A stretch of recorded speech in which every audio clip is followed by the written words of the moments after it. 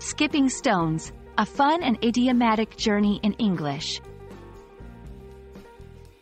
Hello everyone. Today, we're going to explore a very interesting English phrase, skipping stones. This phrase not only paints a vivid picture but also carries a deeper meaning in different contexts. Let's dive in and understand all about it.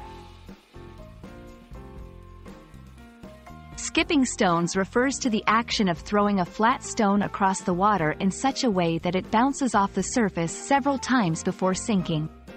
It's a common activity near rivers, lakes, and oceans. The skill involves choosing a flat stone and flicking it across the water at the right angle and velocity. Skipping stones can be symbolic of causing a small impact that creates rippling effects. Just like a stone touching the water surface creates expanding ripples, a small action or decision in life can have far-reaching consequences. In language, skipping stones is often used metaphorically.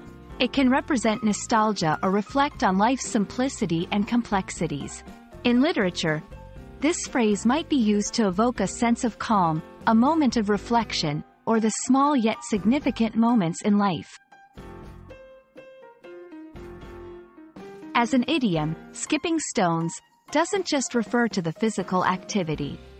It can be used to describe a nonlinear journey in life, where one moves through different phases or experiences, just as a stone skips across the water's surface, touching various points. And that's skipping stones for you, a simple activity that carries profound meanings in different contexts.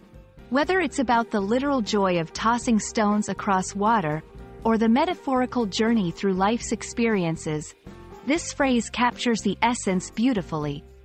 I hope this video has been insightful and adds a new dimension to your English learning journey. See you in the next video.